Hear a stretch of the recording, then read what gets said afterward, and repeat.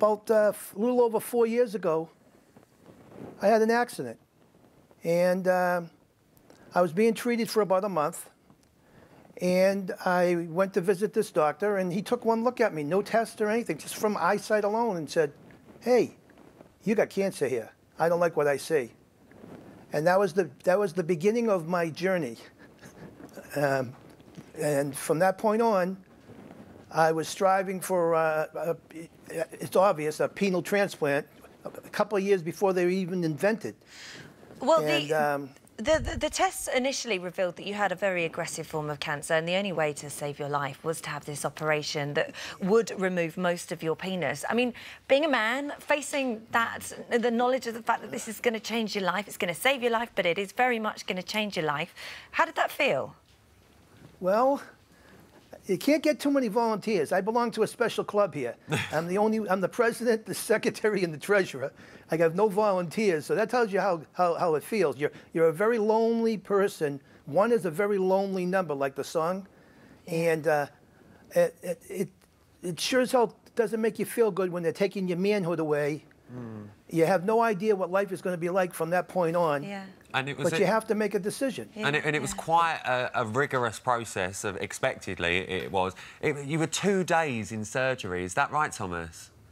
Yes, it started on the day before Mother's Day at 6 o'clock at night and finished on Mother's Day at 10 o'clock in the morning, 16 hours. And it was a successful surgery, which I'm sure everyone, you and everyone around you was so relieved about. But you couldn't bring yourself in them first couple of weeks to actually look and see what it was like. And when you did do that, it wasn't exactly what you expected, was it? Well, it looked like I got mugged. It was black and blue and swollen, and you know, you have to be honest about it. You know, you never know what you're going to look at.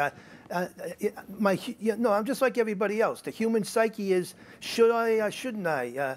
Eventually, I took a peek, and I learned to live with it. It's starting to look pretty good right now. And how do they find a match? Because obviously, like any sort of organ donor, there's going to be bloods that need to match. You go through a very rigorous process of making sure that psychologically you're okay to go through this, because you're going to have to not only physically accept it, but mentally accept what you're going through as well. So how do they find a match? Well, there was a protocol of about 12 weeks. I had to go through a series of tests. Physical and mental examination. It was a very stressful time because during this preparation, I ran into a roadblock. They discovered that I had a heart condition, and it stopped everything in its tracks. About a month before I had the actual surgery, I went to see a cardiologist for a stress test, and they said that I had a calcified valve. Aortic valve, and they put me on an inactive list. So from that point on, I became very, very aggressive.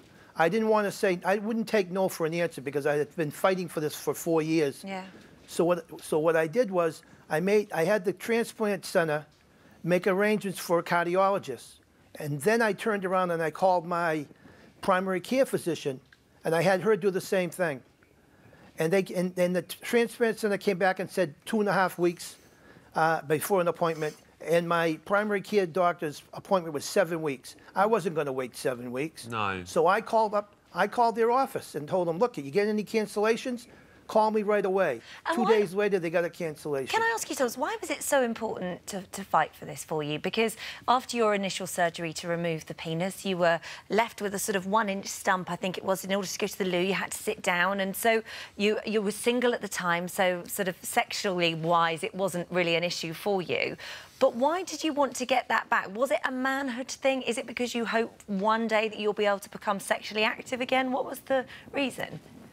Well, I think it's better off to... Let me change this subject for a second.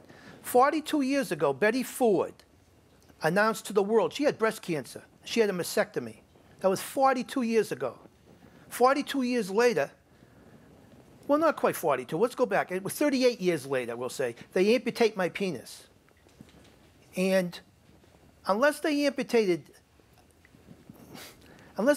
your penis, you'll never understand what it's all about. Yeah, No, we yeah. can No, totally I totally imagine. You'll never Appreciate that. understand what it's all about, okay? There's different little things that matter in a person's life. Yeah. And I confronted my own issues. And my issue was they amputated my penis.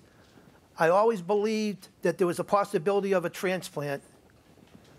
And I just kept fighting for it. Yeah, well done. I mean, it is incredible. And you sort of, this is only the beginning, really. I mean, this sort of treatment, I know that veterans are a major focus for the work as well.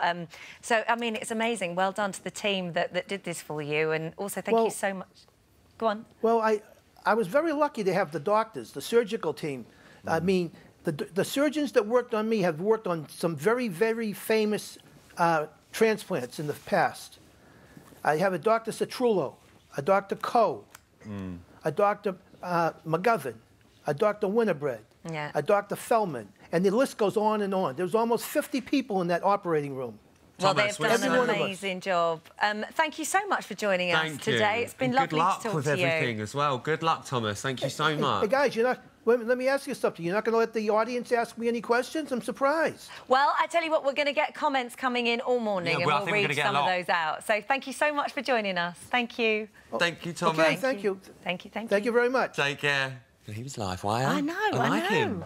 I like him. What an amazing story. I know. Must have been a really tough story. Hello, YouTube.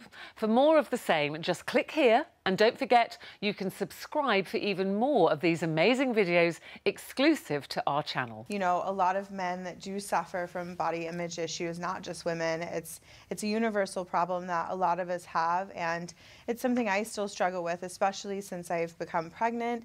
My body's changing. I'm kind of having to like readjust to this new body. But growing up, it was really hard because of being bullied. But I learned very quickly that you have to surround yourself with people that are positive and that support you. And I've kind of just carried that on through my adult life.